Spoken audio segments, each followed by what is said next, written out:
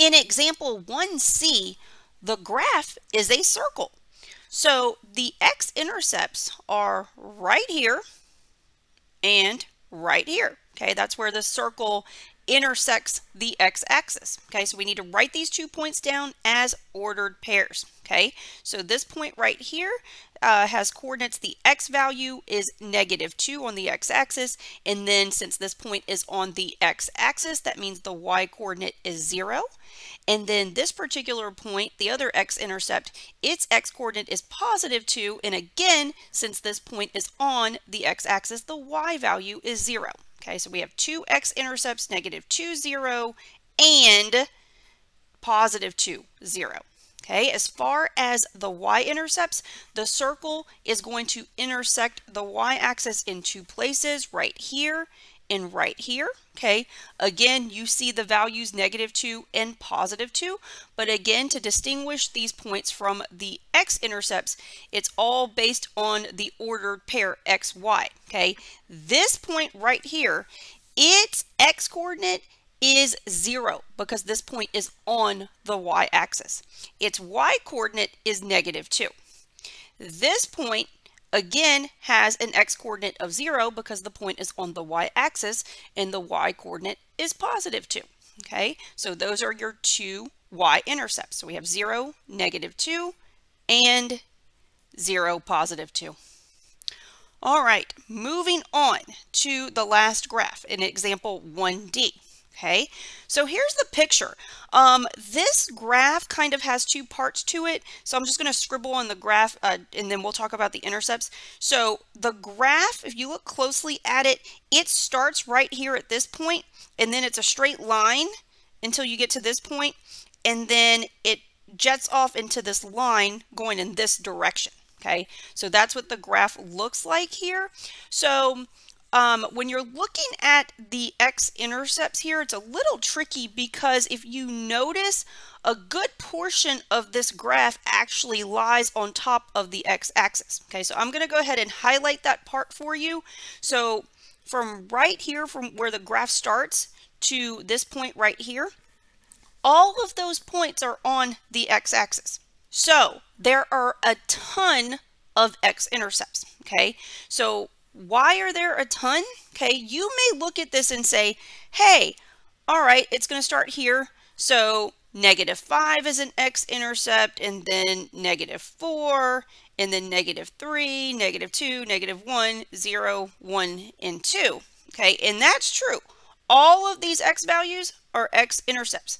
However, okay, you can't forget that every little number in between is also an x-intercept. So for example, if I'm right here, okay, halfway between x = 0 and x = 1, 0.5 or 1/2, that is also an x-intercept. Okay, so is the number right here, halfway between -3 and -2, that's -2.5, also an x-intercept. Okay, so basically, let's look at this again. Okay, and we've got to figure out how to write this down. Okay, so basically this line, this horizontal line, is starting at x = -5. Okay, and then every single number, including the decimals, the fractions, every single number between -5 and +2 is an x-intercept. Okay, any number that falls in between -5 and -2. Okay, so what we're going to do is you cannot possibly write down every single number between -5 and +2, okay? Because you have to catch all the decimals, okay? Something like 0.00000001 is going to be an x-intercept, okay? So since we can't list everything out, we're going to use something called interval notation, okay? So the way it works is, and you're going to see a lot of interval notation in this class. Okay, interval notation is always written from left to right. So for this little segment that I have in red that represents all the x-intercepts here, you're going to go from left to right. Okay, the first x-intercept that we encounter is -5. Okay, and then we're going to put a comma, and then imagine like you're just walking along this line. Okay, if you start at -5, you're going to walk until you get to +2. So we're going to put -5, comma, 2. okay? And then with interval notation, you have to put some kind of ending notation on these numbers. So there's parentheses and brackets, okay? So the first thing I wrote down here, these are brackets, the square brackets. That means to include the points, okay? This usually, the brackets corresponds to closed circles, okay? So if you see a closed circle, that means to include the point. If you see an open circle, that means to exclude the point, and you would use parentheses. Okay, so that would mean exclude. Like I said, you're going to see a lot of interval notation in this class, so start putting it into your brain. Okay, again, a closed circle means you want to include the point, and you would use square brackets. An open circle means you're going to use parentheses and exclude that particular point. Okay, and that's for the endpoints. So if we go back and look at this in particular, if you look at -5, that blue dot on -5 is closed. So -5 is included. So we're going to put a bracket here, okay, to include -5. If it had been an open circle, then -5 would not be included as an x-intercept, and you would put a parentheses. Okay, when you look at +2, it also has a closed circle, so we're going to include it. So we're going to put a bracket. Okay, so basically that's how we're going to write this down. Okay, I'm going to kind of move things around here. Okay, this is different than an ordered pair. Okay, you kind of have to rely on the context. Am I talking about an ordered pair, or am I talking about an interval? Okay, so since there were too many x-intercepts to list them out, we have to use this compact notation of interval notation. So I'm going to write here all x values in the interval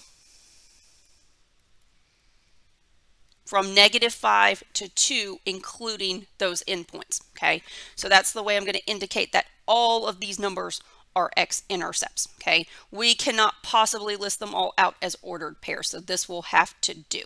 Okay, all right, so now let's jump to the y-intercept here. Again, you want to look at this blue graph and see, is there a place or more than one place where your graph is intersecting the y-axis, and that's only happening at one place right here. Okay, this green dot. Okay, that is the point 0, 0.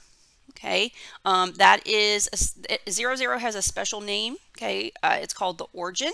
So the origin here is the only y-intercept. Okay, so put 0, 0. You can write that as an ordered pair. This is not, when you look at this y-intercept that's written 0, 0 with the parentheses, that's not an interval. Okay, it is just a single point we're looking at here. Okay, again, when you encounter interval notation in this class, you can see it with parentheses. Okay, it just really depends on the context as to whether you're dealing with an ordered pair or if you're dealing with an interval. Okay, all right, so our only y-intercept here is the origin, 0, 0. I'm going to put out to the side, this is called the origin. Okay, and that is it for example 1D. This was definitely a tricky one, especially for the x-intercepts here. Okay, make sure, like I said, that you remember this. You might want to put a little star in your notes or whatever.